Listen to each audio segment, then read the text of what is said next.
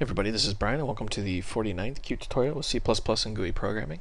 Today we're going to cover the QFileSystem model. We're going to do something a little different with this today. So if you haven't already, go out and look up the QFileSystemModel class reference and kind of get familiar with this class.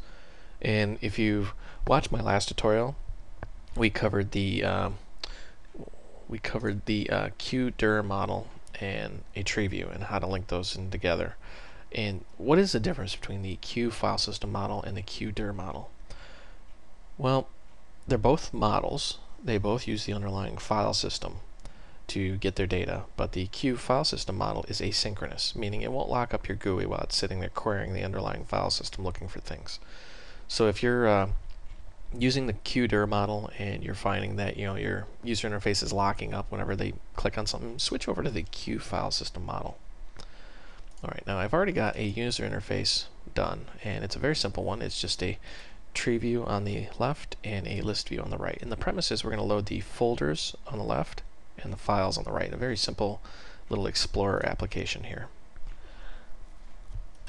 Alright, I've got some includes already in here, the Qt core and Qt GUI. And let's just dive right in here. So we'll say QFileSystemModel, and we'll say dir model and QFileSystemModel. We'll call this file model. Now you might be asking yourself, why am I making two models here?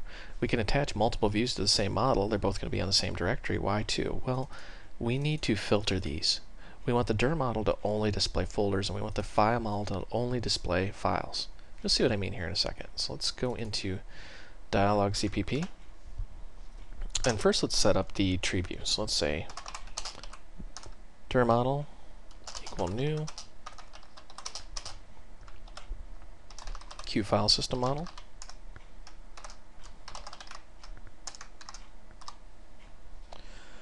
And what that does is it creates our new model. And what we need to do now is we need to actually populate this.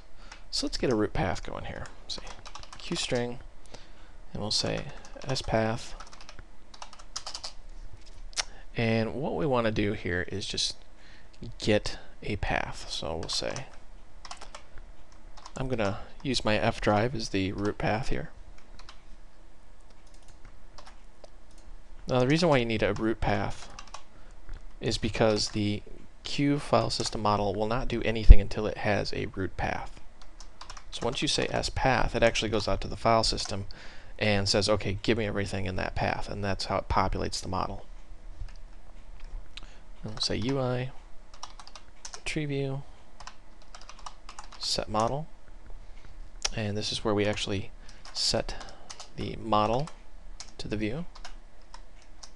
Attach those two together. Now if we save and run this really quick, I say really quick, of course it'll take a second to build. Your build times may vary. My computer's kind of going slow as I'm doing a virus scan. You can see I've got all these hard drives, and I've set the root to F. And you can see how it's showing folders and files. Well, we want to get rid of that. We only want to display folders. So let's go in here, and what we need to do is we need to set the filter. Whoops, there we go. We do that by saying qdir, no dot and dot, and qdir, I should say or qdir, and we want all dirs. What that'll do is only display the directories and hide the dot and dot folders. So let's save and run that again, just kind of show you how that's working. Now when we go in, notice it's not displaying files anymore, it's only displaying folders. What we need to do now is we need to go to slot on the tree view and do clicked, and notice how it's got a QModel index as an argument.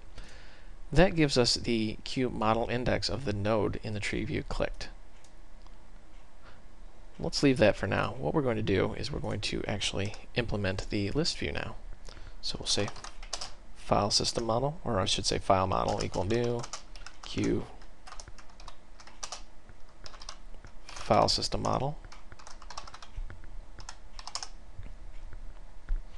And pretty much the same thing, we just need to set the filters. And we can actually just do a little copy and paste magic here. But instead of directories, what we want to do are files. So our list view is only going to display files. That's why you need two different models, because you got two different filters set on them. Alright, now we can say UI, list view, set model, file model. And that will set up our list view. Now, when the user clicks on a node in the tree view, we want to be able to A, extract the path out of that tree view, and B, set that path into our list view. Say qstring sPath. Wow, I cannot spell today. I'm sorry about that. And what we need to do now is get the path out of that dir model. And so we can just say file info. And notice how it takes a QModel index, so you guessed it, plug the index in there. And then we want the absolute file path. So we're just saying dir model file info for the index, and then we're going to say absolute file path. And that'll give us the full path that the user just clicked on. Now we say UI, list view, and we want to set the root index. What that does is it sets the index for the root. So it's already got the underlying file system, and we're saying, okay, find this specific thing. And we'll say file model, set root path, and we give it the path that we extracted out of the tree view.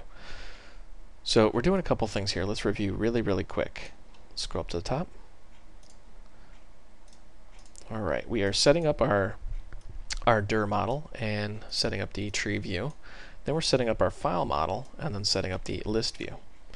Then when the user clicks on something in the tree view, we're extracting the path out of the node using the file info and absolute file path. And then we're saying list view set root index, and we want the index of the set root path.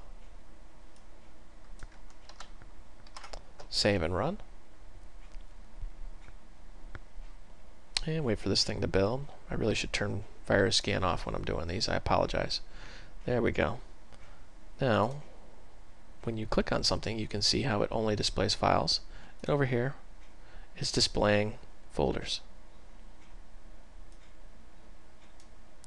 Let's actually go into source code.